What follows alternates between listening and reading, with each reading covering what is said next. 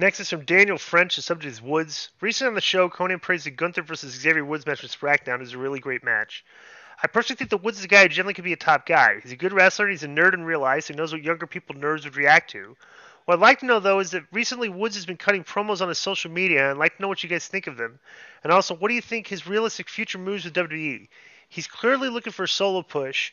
Also, Billy is a miserable, bitter old nerd that dresses like a teenager, cannot allow anyone else to be happy about anything. AEW sucks, but he's so angry about them selling all those Wembley tickets. I'm so glad you guys dumped his boring, self-obsessed ass. Interesting. Um, so, you got this promo, Joe? Yep.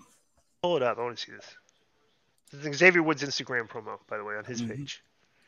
I got following him. Oh, by the way, we're going to have a big surprise in the outro. Oh, nice. The Instagram is back. Oh. Instagram volume. Hang on, let me reload it. Probably have to turn the headset up. Kingston and myself, Xavier Woods, were both drafted to Monday night. Now, I've seen a few people saying that New Day's already done it all. What else is there even left for them to do? And my response would be, you realize that we're not here because we're 6'5". You realize that we're not here because we're 275 pounds. We are here because we can talk and wrestle our asses off. So yes, we could go to Monday Night Raw and rest on our laurels, ride out the rest of our contract, collect these fat checks, pick up that Hall of Fame phone call, get our rings, and be out. But that's not how the New Day rolls, because that's not growth. If you are not growing, you are not living. And if you are not living, then you are dying. And the New Day thrives on competition, which means that we have to constantly test ourselves against every single contender in that locker room. And that means that Chad Gable, we are looking at you. Akira Tozawa, Shinsuke Nakamura, Ricochet, Bronson Reed, Judgment Day, JD McDonough. We are looking at you. Imperium with the Intercontinental Championship locked up tight. We are looking at you. Sami Zayn and Kevin Owens, the current WWE Undisputed Tag Team Champions of the world. We are looking at you. And there's a bright new shiny championship that Seth Rollins keeps talking about week after week. We won't do this everything that Seth Rollins is able to accomplish in this industry. Matter of fact, he's one of the guys from our generation to help pave the way so that the rest of us could become as successful as we currently are. But considering the fact that one of his claims to this championship is the fact that he beat Roman Reigns by disqualification, and I hold that same exact accolade, that tells me that at some point him and I are going to have a confrontation. So what is left for the New Day to do? I guess you're going to have to tune in to Monday nights, because with this exemplary roster, I feel that things are about to get very, very interesting. He's doing a parody of a promo there. That's what I think he's doing on that channel. I thought that was really good. I didn't get that vibe. I thought he's like over. I thought that was like overacting, like a. Maybe because you're not used to that style out of him. Yeah. Next from Anthony Hunt, somebody is Roman Reigns question. K100 well, let me just say, they should have taken some of that interview and edited and put it on Raw. That's a good interview, and I like him a lot. Remember he came out to that one-man thing that we did? Yeah. And he was super cool. Yes, absolutely. Next and you saw him backstage at the Hall of Fame too, right? I think I saw a picture of you guys or something. Yes, that's right. Next is from Anthony Hunt, subject is Roman Reigns question. K100 crew. Greetings, guys. Before I started, I was wrong about Reigns. He's the GOAT. Dirt Sheets are reporting his next 3 opponents will be AJ Styles, Cross, and Lashley. I don't know about that. There's an amazing streak. How long do you think he can keep it going? Can they actually break San Martino's record of 2,883 days? Also, what's your take on Eagles draft moves? Thanks. Have a great day. Sincerely, Anthony Hunt. Well, we already talked about the Eagles draft moves earlier. All right. So next is from...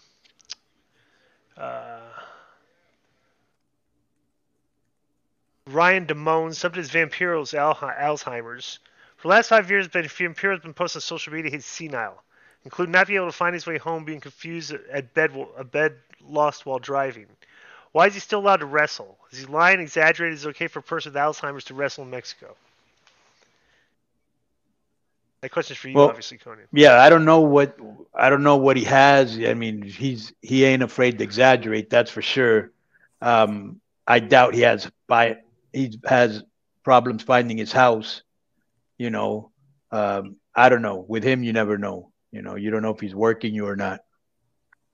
Next is from Josh Doan, and the subject is women versus men in wrestling. What's the point of having women versus men on American TV wrestling?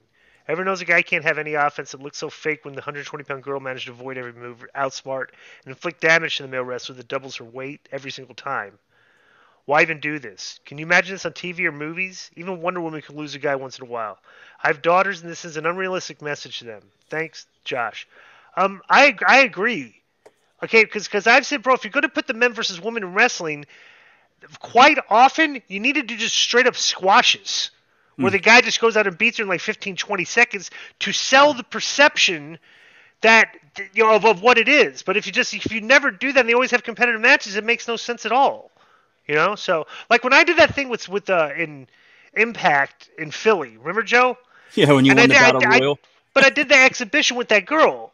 Yeah. And I just punked her, and then I did something where I missed something and she did, but I looked like I just dominated her, right? So you got to do that every once in a while, and if you never do that, it just creates a universe where the suspension of disbelief is just going to go out the window. I mean, would you agree with that?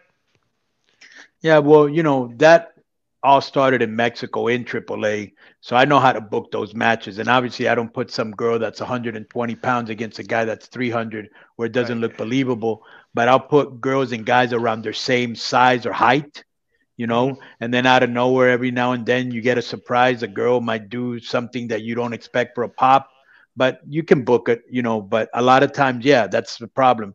You put girls that are way too small, and it doesn't look believable. Next is from Adam Des Moines. The subject is Disco Gifts and Boxing Match. Disco, how'd you like the special gifts you received in the mail recently? What? Gifts, plural? I got one painting that was pretty cool. Thank you for that one.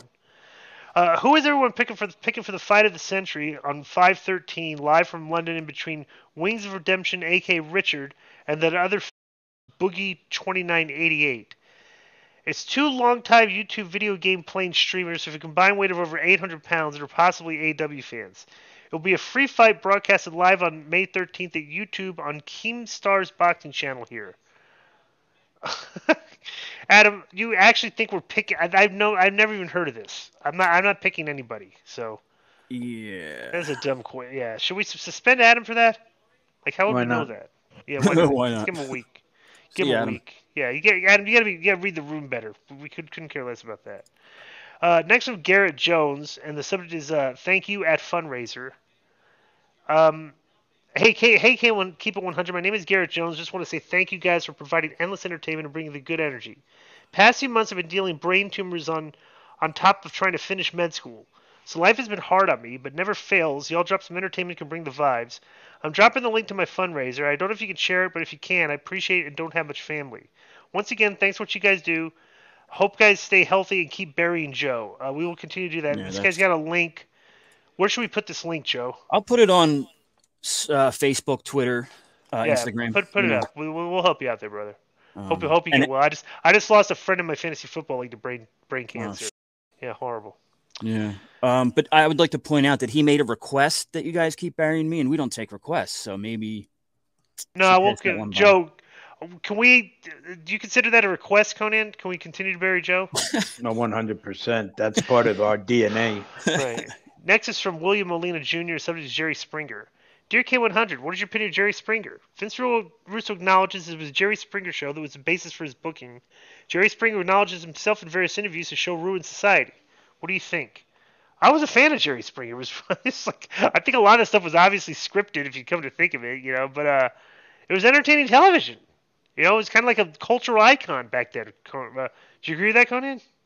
Yeah, it was must-see TV for sure, and he was very controversial in an era where controversy really sold, and you could really get wild on TV. And I think that probably Vince Russo was probably also what do you call this? What's the word? Influenced by Stern. Like the Stern, the New York radio jockey, the probably Morton Downey when he was on, Jerry Springer. Mm-hmm. Yeah. Yeah. because those shows were hot. Right. You know, they kind of that's the one thing Vince did very well. He mimicked, found what was hot on TV, and kind of used that style on the show, and it drew. You know. Yep. Next is from QJ, and the subject is Alex Wright, Psicosis favorite matches. Hi Conan and Disco. I love to watch your clips on YouTube. I guess my first question is for Conan. Is there a reason why Psicosis wasn't as huge as Rey Mysterio? Because in my opinion, I don't know if Rey would be where he is without the 1995 ECW feud of the year with Psicosis. What? Growing up, Psicosis is my favorite WCW wrestler, and I wish WWE brought him back with the mask like they did Rey. They kind of did it for ECW One Night Stand, but not what it should have been. Also, for younger fans, Disco and Conan, do you guys have a match in WCW where you would think of as being some of your best work that we can see on Peacock? I always loved Alex Wright Disco Inferno matches. I don't know what Alex is doing nowadays, but if he isn't teaching wrestling, that would be a travesty. Thanks, Quinn. Alex is teaching wrestling. Yeah, well. In Germany, yeah. My match against Dean Malenko, everybody likes. If you want to go ahead and watch that, that's on Peacock. It's from Bash of the Beach 96, to the show where I had a very prominent match on the show, one of the greatest pay-per-views of all time, with one of the most incredible things in history when Hulk Hogan turned. So, how about that? And secondly, Rey would not have his EC. What was the ECW feud in '95 like, Conan, with Rey and Psicosis? Really good. Yeah, it was really good. They won that crowd over, man, and people loved Rey in ECW.